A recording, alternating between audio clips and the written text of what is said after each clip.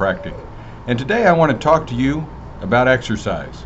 Now, I know there are plenty of you out there that are saying, I don't want to hear about exercise, but bear with me, because if you don't like to exercise, it's because you're not doing it right.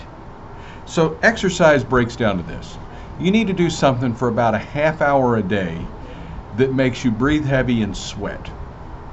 I know what some of you are thinking, and guys, that doesn't take you 30 minutes. Don't flatter yourselves. So I'm talking about an activity that you enjoy, that you can do consistently for 3.5 hours a week, over at least 3 to 5 days. So figure out what it is. Now, I love to hike. That's my thing. Strap on the Camelback, strap on the boots, get out into the hills and go for it. My wife will ask me to go for a walk.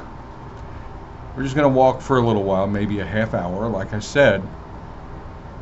And I don't really want to do that. But what gets me to do that is because I know that I'm keeping my body prepared for my next hike. You know, I don't want to get out in the neighborhood and walk around. I've already seen my neighbors' houses and cars and listened to their dogs bark at me. But I'm paying attention to make sure that my body is ready for that next hike.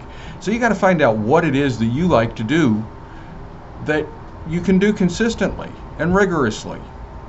Some of you already know I love to lift weights, or maybe it's something else that you like. But others are just lost. They're not sure what it is. I don't want to get out and walk in the heat. Okay, well, you don't have to. There are lots of things, you know, swimming. There are plenty of activities that you can do that are rigorous, that you can do consistently. And then, of course, there's also activity. When you think about how much activity you're doing every day, then maybe you're already getting it done. For instance, mowing the lawn takes me about an hour.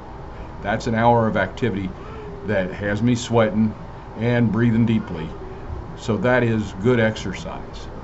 Cleaning the house is also rigorous exercise.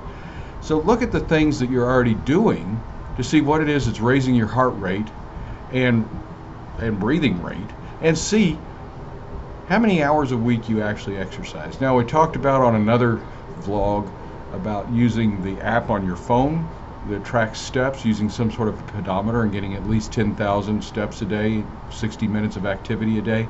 And you're going to find that if you'll do that and make it a point to do that, that you're going to be healthier and happier. Because our goal here is to help you live a healthy, active, and fulfilling life. And so that's why I'm talking to you today. So next week I'm going to be talking to you about exercise preparation, and it's going to be an exciting one. It's going to be actually not here in my office. It's going to be on site. So I look forward to seeing you then. And until then, have a healthy, active, and fulfilling life.